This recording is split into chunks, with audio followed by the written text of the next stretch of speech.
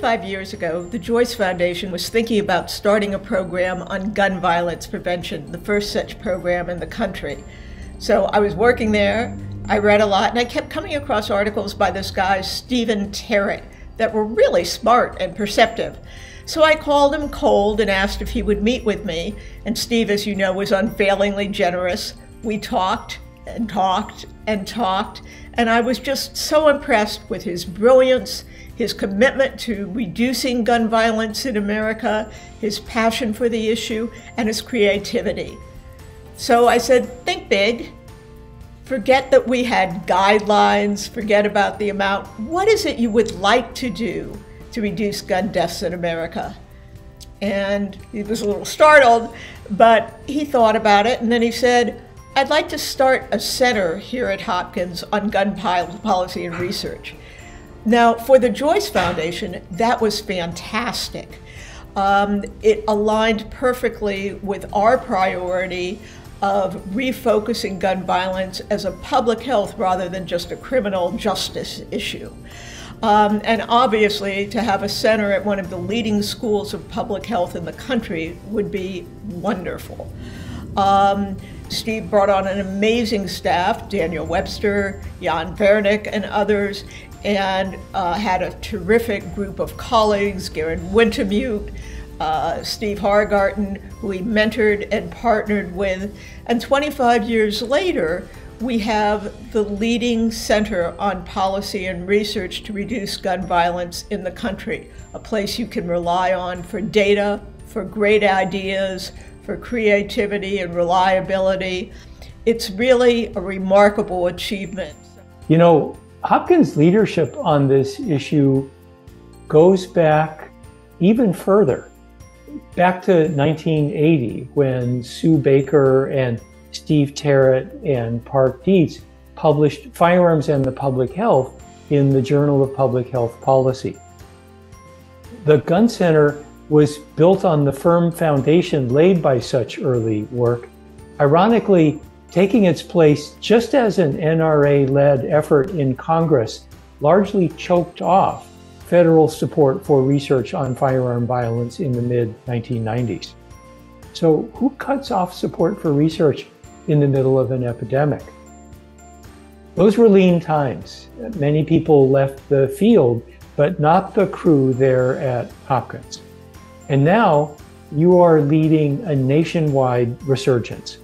You're doing some of the best and most impactful research in the country, teaching others how to do it and how to use it, working to translate research into effective policies and programs. An early alum of the Hopkins effort, having been a master's student there in 1982-83, it's a real pleasure to acknowledge that our programs here in California are very much part of the legacy of the ongoing effort there at Hopkins. It is an honor and a pleasure to be your colleague, your friend, and on occasion, your foxhole buddy. I'm a public health lawyer, and one thing that has always been really a unique contribution of our gun center is its early recognition of the importance of law and policy in furthering gun violence prevention. And that focus on law and policy has allowed me to do things that I'm really proud of in my career, including focusing, of course, on the evaluation of gun laws in collaboration with people like Daniel Webster and Cass Grafasi, working on evaluations including an evaluation of Maryland's Saturday night special ban and, of course, of gun licensing laws, which our center has become known for. But our focus on law has also included things like helping states and the federal government and localities to design and implement the most effective gun violence prevention policies. My career began as a doctoral student at Johns Hopkins Bloomberg School of Public Health.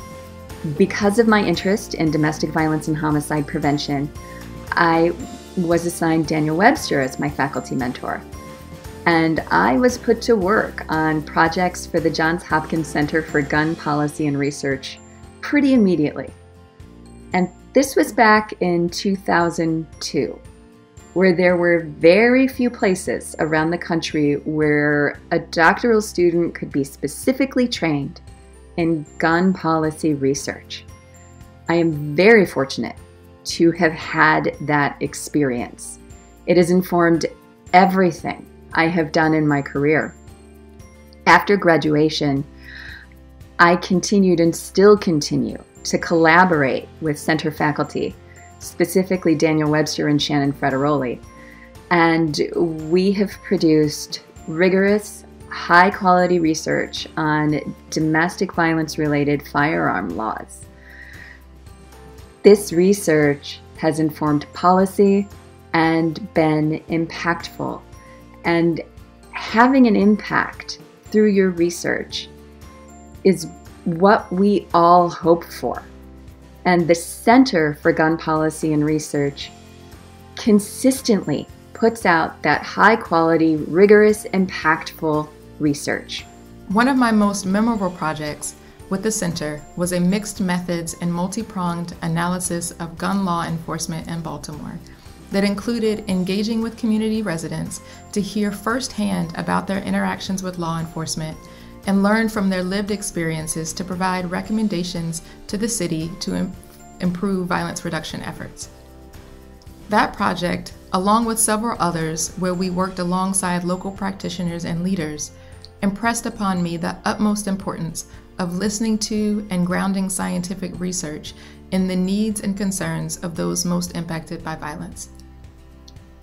My hope for the center's future is that it continues to center equity and racial justice in all of its endeavors, and that it provides even greater accessibility of the impactful and translational research done there to communities, policymakers, and leaders nationwide devoted to gun violence prevention.